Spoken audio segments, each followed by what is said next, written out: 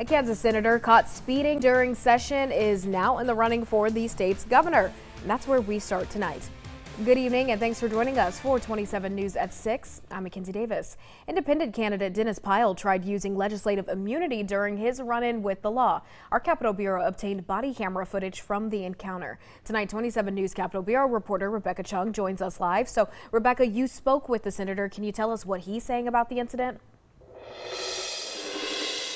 Well, Mackenzie, this incident happened back in April. Now Pyle is running for Kansas governor. In the video, it appears the senator tried to use his position as leverage, but tonight he says he's not above the law.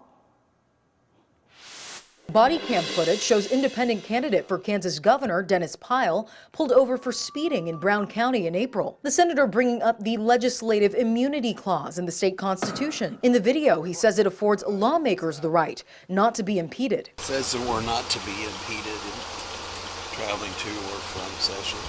Oh. Anyway, I understand you're doing your job, yeah. But I would advise reading the Constitution. Pyle was caught going over the speed limit on his way home after a late night at the Capitol during session. According to the state's constitution, Kansas lawmakers are not to be subject to the service of any civil process during the session or in going to or returning from the place of meeting. In the end, Pyle got a verbal warning. Now in a phone call with Kansas Capitol Bureau, he says there's no excuse for his actions. I'm not above the law by any means.